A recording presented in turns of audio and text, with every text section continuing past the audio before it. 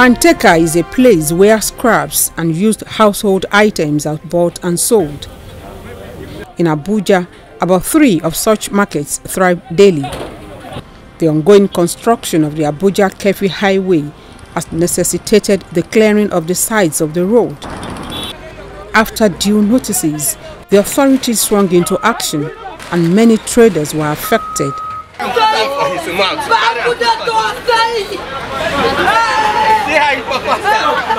The leader of the government team says the market harbors criminals. For about 8 months now, the city of Maiduguri, capital of Borno State, has been without electricity supply. Terrorists planted improvised explosive devices and brought down transmission towers along the Maiduguri-Damaturu highway, which fed the state with electricity. Since then, Maiduguri has been in total blackout, grounding many businesses and causing untold hardship to residents of the state. Now, the federal and state government is making moves to change this narrative.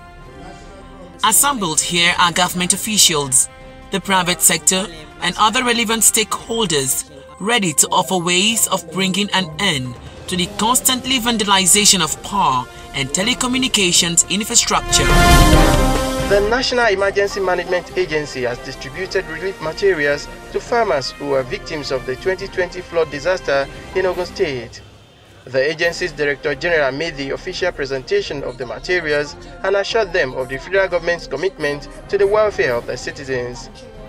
Beneficiaries were presented with pumping machine, sprayer, seedlings, among other things, to assist them to get back to business after the disaster. A representative of the state government appreciates the federal government for the intervention and promised that all farmers captured during the enumeration shall be considered.